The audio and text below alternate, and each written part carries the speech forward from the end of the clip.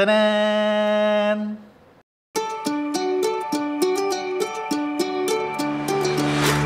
I was looking at the closet the other day and I found this.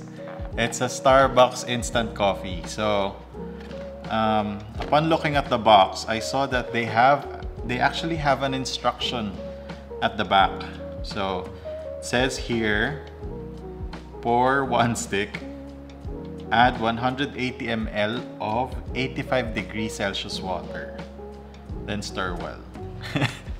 We're gonna try this and let's see if it's any good. Okay, so we'll do 85. It's caramel latte, right?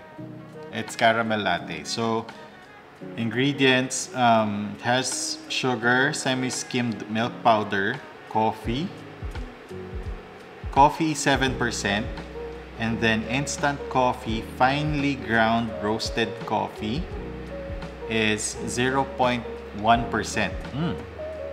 Glucose syrup, lactose stabilizers, and natural flavoring.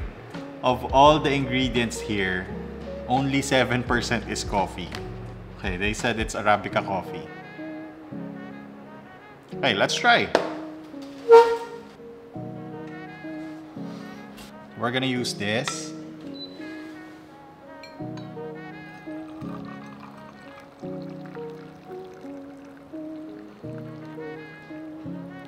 I just poured 85-degree water, 180 ml, and then we're gonna pour this instant coffee from Starbucks.